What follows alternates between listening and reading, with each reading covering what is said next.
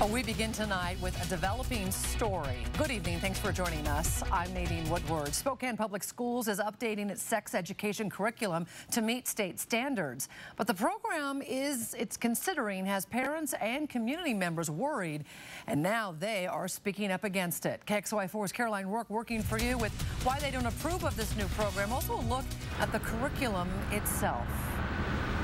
Nadine, to be clear, it's not sex ed that these folks are opposed to, not at all. They told me today that their concern would be the way that the information in the program would be taught and who teaches it.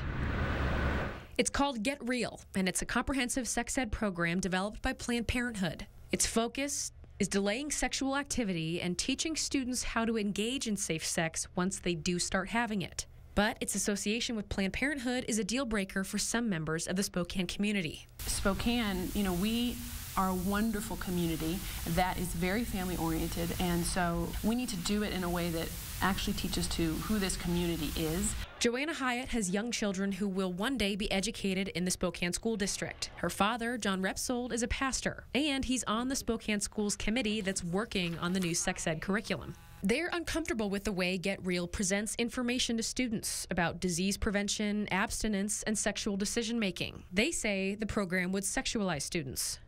What we're opposed to is the way it's being taught in this curriculum. So we have proposed to the district several options. One would be a two-track option in which you have this curriculum or another curriculum, and parents can choose between those. In other parts of the country, Get Real has had success. A 2014 study by the Journal for School Health concluded that 15% fewer boys and 16% fewer girls engage in sex after going through Get Real education. That's compared to students who didn't. It also meets Washington state standards for sexual education in classrooms. And while that's legally enough to make the program teachable, Repsold and Hyatt say they don't feel that's enough for them. This program meets the state standards.